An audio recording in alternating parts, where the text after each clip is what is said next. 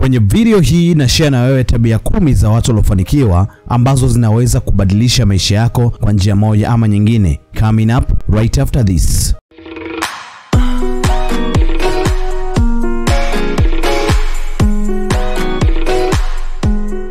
Karibu sana kwenye channel hii. Mimi naitwa Zaidi Gomero. Kwenye channel hii na share nawe masomo chanya juu ya mambo mbalimbali katika maisha na kuhakikisha tunakuwa sehemu ya mafanikio yako. So kama uko interested na hilo, then subscribe na bonyeza alama ya kengele ili kupata taarifa kila ninapo-upload video mpya. Hivi ni kwa nini watu wengi wanafanikiwa kuliko wengine? Ni kwa nini watu wengine wengi hufanikiwa kuliko watu wengine? Ukisha kujiuliza hili swali, ni kwa nini watu wengi wanapiga hatua kuliko watu wengine?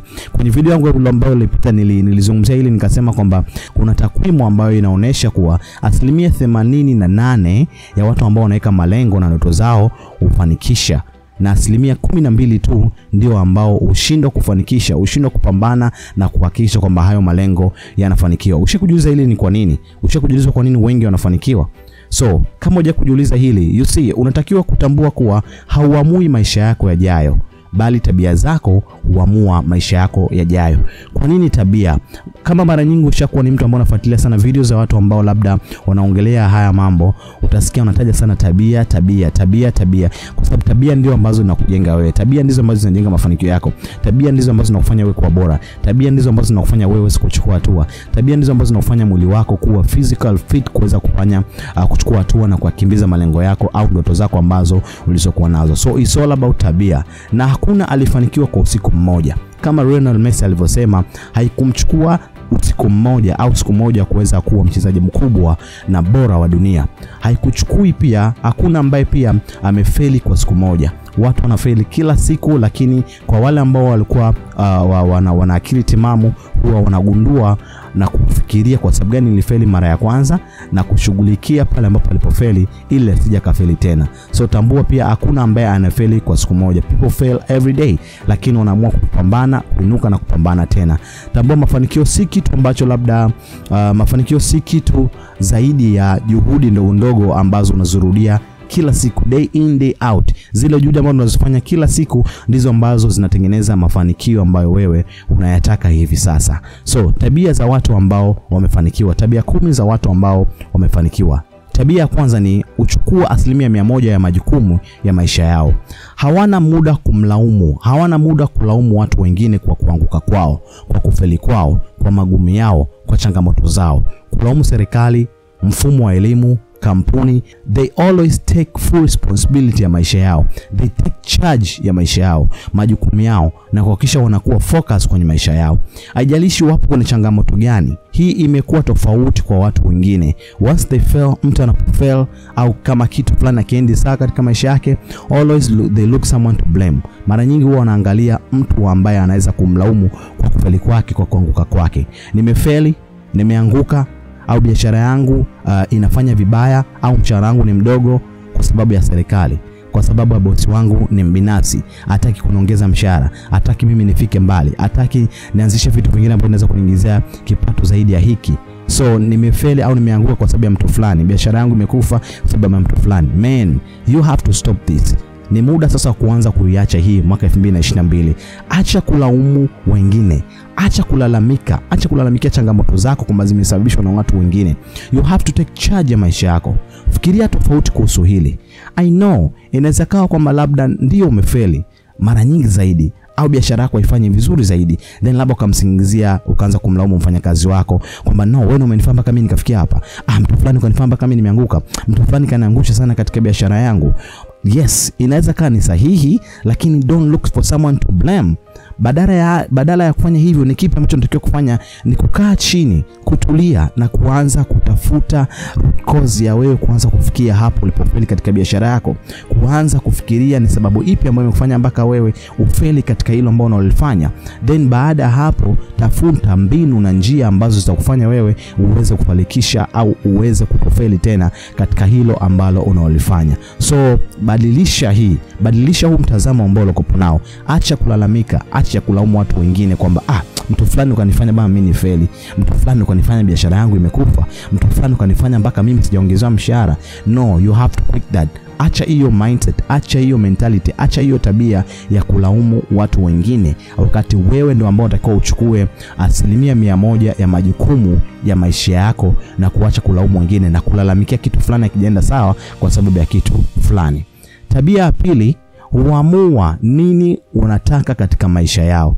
So it's about time kwanza kuweka malengo, kuanza kuweka new year resolutions, labda kwa ajili ya kujua ni sehemu gani ambapo unaelekea, ni kitu gani ambacho utakifanya, ni lengo gani ambalo utalifanyia kazi na kuhakikisha kwamba linaweza kufanikiwa. So anza kwa kuweka malengo. Watu waliofika pale, watu ambao wamefanikiwa, mara nyingi wanaamua nini wanataka katika maisha yao kwa kuweka malengo. Nini unataka katika maisha? Naamua anza kufanyia kazi na chukua 100% ya kufanya, ya kuchukua hatua kufanikisha hilo kuwa linaweza kufanikiwa. Huwa naweka na kujua nini actually nataka. Na hii ni njia ambayo inanifanya mimi kuweza kufanikisha mengi. Let's say unapokuwa na clear goal, unapokuwa na lengo ambalo liko wazi kabisa, inakuwa ni rahisi kwako kujua nini unatakiwa kufanya kila siku kuanzia asubuhi mpaka jioni. Unapokuwa unajua nini unataka na njia gani ambazo utazipita, then inakuwa ni rahisi kwako.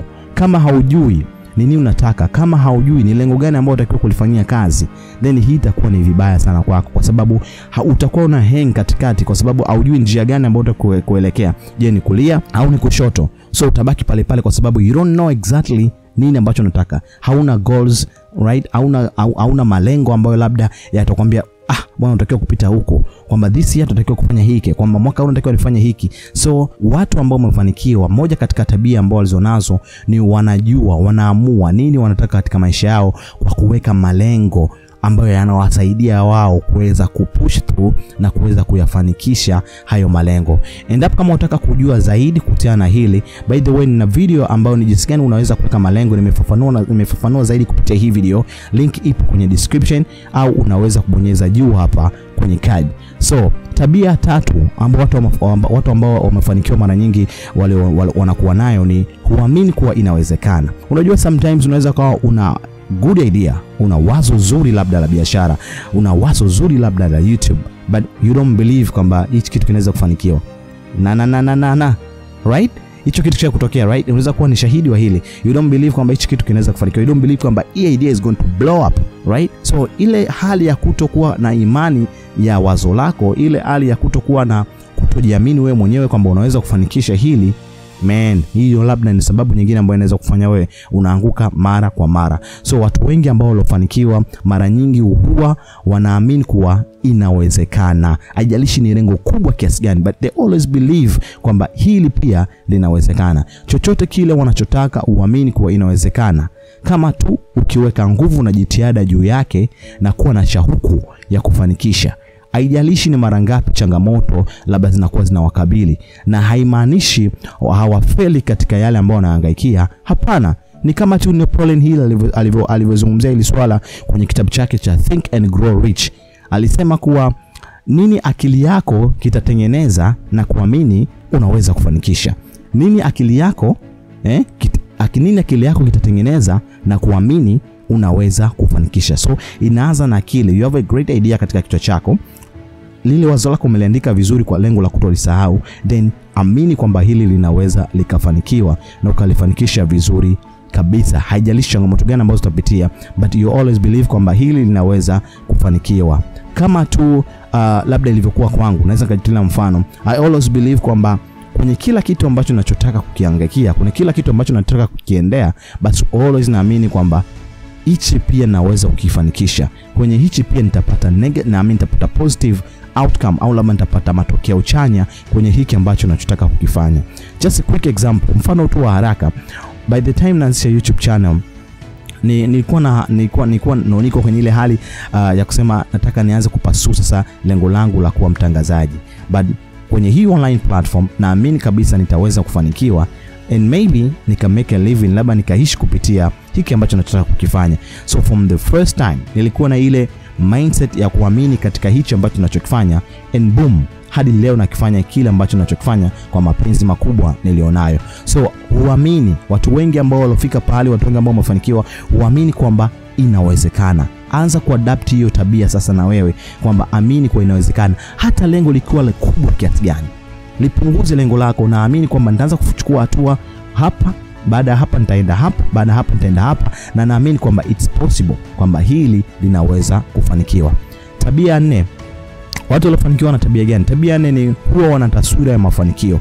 They visualize their success, right? Hivi hali isha kutokea kwamba unakuwa na zile visions, like unakuwa na zile imagination kichwani kwako, hata kitu hakijafanikiwa bado, but you see kama ni ulikuwa na malengo labda kununua gari yako ya ndoto zako, then you visualize like every day kwamba yes, nipo kwenye gari na iendesha, selling yake iko hivi, una enjoy ile labda leather soft ya gari ambayo imewekwa, right? So you visualize like you're there driving the car, unaendesha hiyo gari, au labda you visualize labda yes, nishakuwa YouTuber na subscribers 10,000 na subscribers 50,000 na subscribers 100,000, nimepata silver plug, right? So ile feeling, you have that feeling, I don't know if you, sijajua kama unanielewa hicho ambacho tunazungumza, ile unapokuwa na visualize like kama tayari uko pale. So hiyo pia inakupa energy kubwa ya wewe kuanza like you go crazy on your goal. Yani unaanza kuangikia malengo yako like man, lazima nipasue kitu. So pindi unapojua lengo lako, then 100% ukatake charge kulifanikisha na ukaamini kuwa linaweza kufanikiwa, then kuwa na taswira kichwani mwako kuhusu lengo lako. Just visualize it as much as you can. Na kumbuka nilikuwa na lengo la kupata subscribers 10,000 back then nilitengeneza a vision board, na katika vision board ile nikaenda kwenye nikaenda Google na nika download picha ambayo ilikuwa na imeandikwa 100k subs. So nikatoa ile, then nikaprint na nikabandika kwenye vision board. Actually ilikuwa ni kwenye kabati, nikabandika kwenye kabati as my vision board. So nilikuwa na visualize ile, lakini kila siku as napoangalia, just visualizing it, just imagine, just unakuwa na ile taswira, yes I'll get there, yes na subscribers 10,000 right now, but nilikuwa sijafika pale. So kuwa na taswira ya kile ambacho unachokifanya, kuwa na taswira na malengo yako, kuwa na taswira na ndoto zako.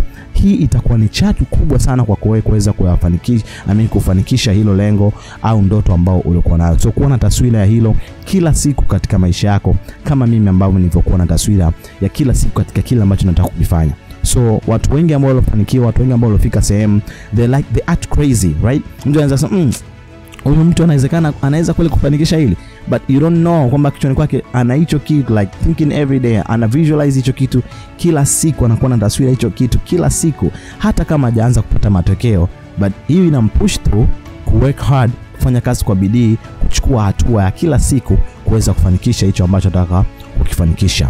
Then tabia 5 watu waliofanikiwa mara nyingi walionayo ni huwa wana act kama tayari washafanikisha kile ambacho wanachotaka.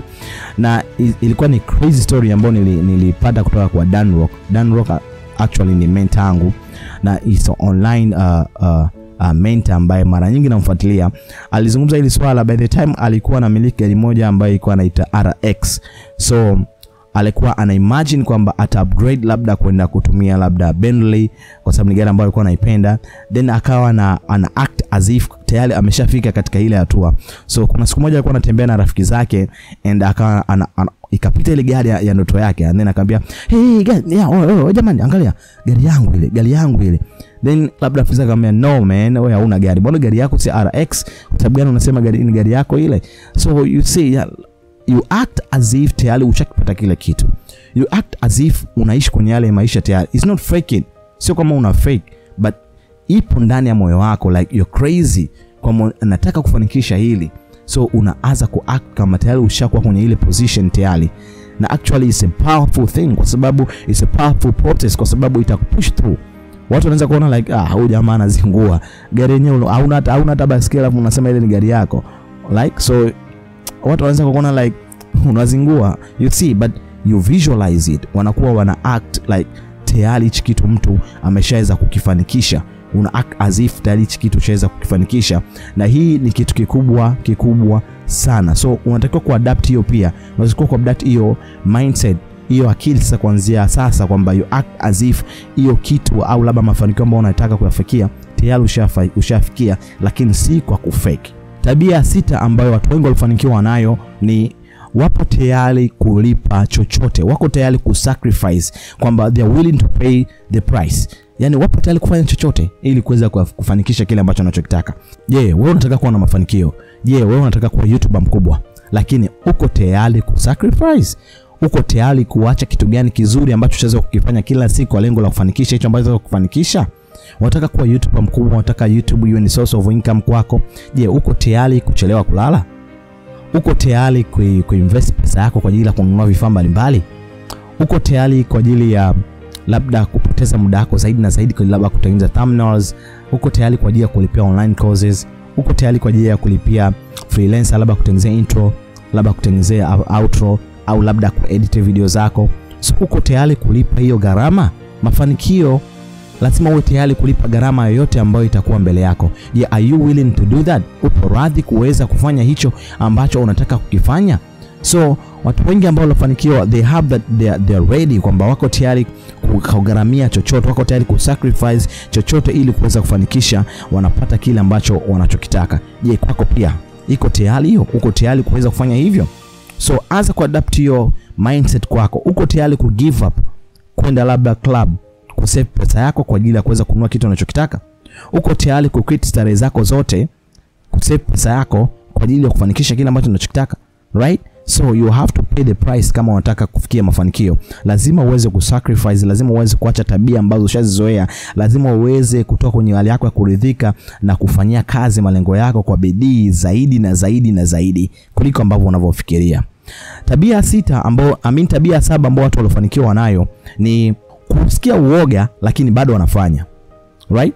Mtu anasikia uoga lakini bado anafanya. The human beings, hata mtu ambaye amepiga hatua au mtu ambaye unamsema kwamba amefanikiwa right now, yupo willing kuchukua hatua lakini anakuwa na uoga lakini bado anafanya hicho kitu. So, upo tayari kwako wewe pia hiyo?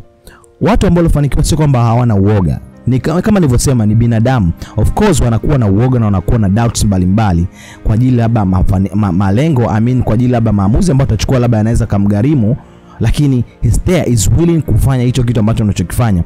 You know, unataka kwenda kufungua labda biashara, right? And labda unaijua hiyo biashara vizuri, for example, na labda ukasikia biashara haina wateja, labda biashara haikui bana, labda biashara ina matatizo 1 2 3, lakini hii inajenga hali ya uoga ndani yako. Right? Then unaanza kufia, bana nitaanzisha mwakani, bana acha nitulie kwanza, siwezi kuanzisha sasa hivi, bana labda nitaangalia mbele kwa mbele kama nitaweza kuifanya hiyo biashara.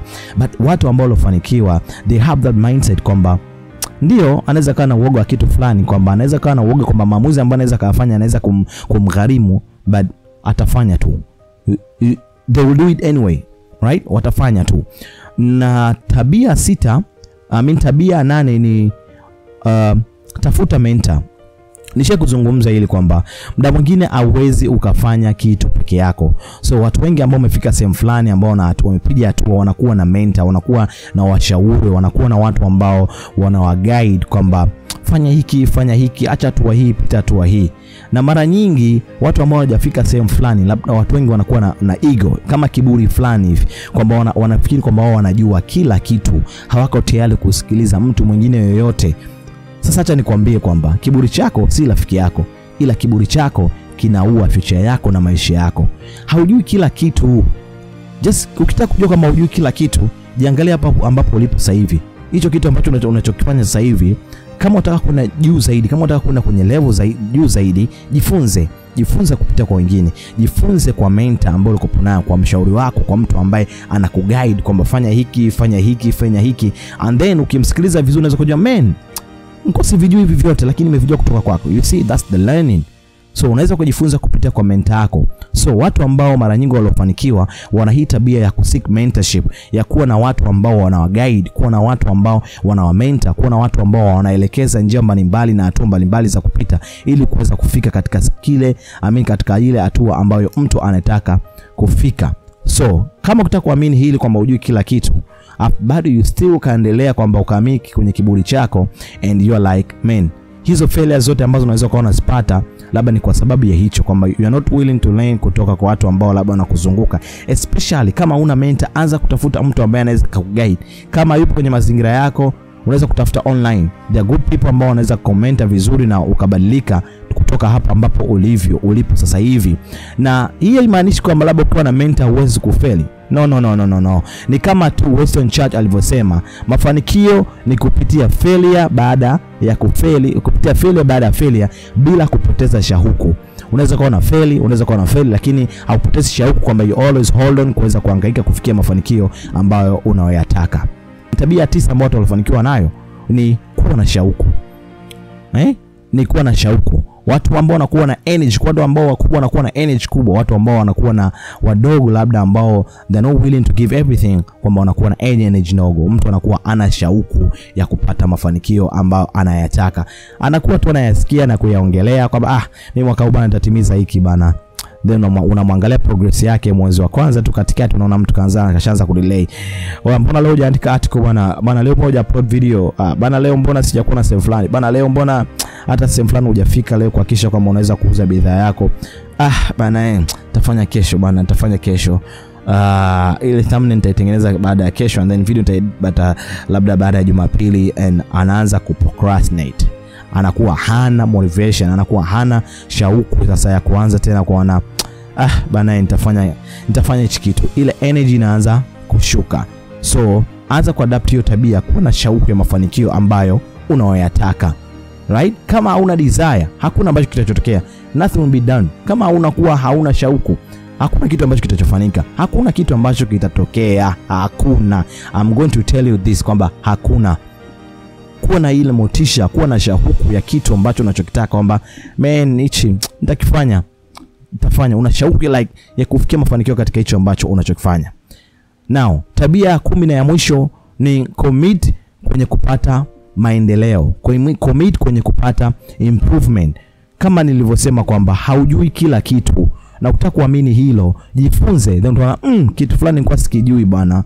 Right? Kitu fulani nilikuwa sikijui. So anza kusoma vitabu, anza kuwa na mentor, anza kuwa na watu ambao watakufunza vitu mbalimbali. Unaweza kusema mimi najua biashara yangu yote bwana hii ya nguo, lakini kesho na kesho unaweza kukutana na mtu ambaye anakuguide, mtu ambaye anaweza kukufunza vizuri, na ukashangaa kitu ambacho uko ukijua kina improve katika biashara yako. So commit kwenye kupata improvement, commit kwenye kupata kujiboresha, maboresho ambayo yanakuwa yanaendelea kila siku. Acha kabisa kutoacha kujiboresha, kwa sababu hii itakufanya wewe uwe better and better na kufika level za juu na za juu zaidi. Kama unataka kuwa YouTuber na labda unajua kila kitu kwenye YouTube, for instance, labda unajua tags, labda unajua description, labda unajua copyright and everything, labda kuna kitu kingine ukijui, labda hujui kama kuna charts, labda hujui kuna kitu fulani. So commit kwenye kujisoma na kujifunza kila siku. Mafanikio maana nyingi ni raha sana ukiyasikia masikioni. Bana mafanikio bana, anataka niwe na mafanikio bana. Then what are you doing kuweza kufanikisha hayo mafanikio? Are you willing to sacrifice anything? Uko tayari kusacrifice chochote kwa ajili ya kufikia mafanikio? Uko tayari kwa ajili ya kuacha comfort zone yako na kufanya kazi kwa bidii kwa ajili ya kufikia mafanikio ambayo unataka? Uko tayari kuwa na shauku kubwa ya kufanikisha ambayo unataka? Uko tayari na imani kubwa ya kile ambacho unachokifanya? So anza kujitathmini na kutafakari hilo, na anza kuadapt tabia hizi 10 za watu ambao waliofanikiwa. As mimi nilivyoadapt na nazifanyia kazi kila siku. Na labda niandikia kwenye comment chini ni tabia gani kati ya hizi moja hapo ambayo labda unaifanya, au labda 2 au labda 3. Niandikia kwenye comment. Na kama hujaanza kabisa, anza kuadapt hizi tabia, and utakuja kuniambia siku za usoni, miezi inavyoendelea, kwamba utaanza kuona unaanza kupiga hatua katika maisha yako na kuanza kufikia mafanikio yale ambayo unayataka. Na inategemea mafanikio kwako unayatafsiri vipi. So utaanza kuona kwamba you keep moving kwenye kile ambacho unachokitaka kufanikisha kila siku.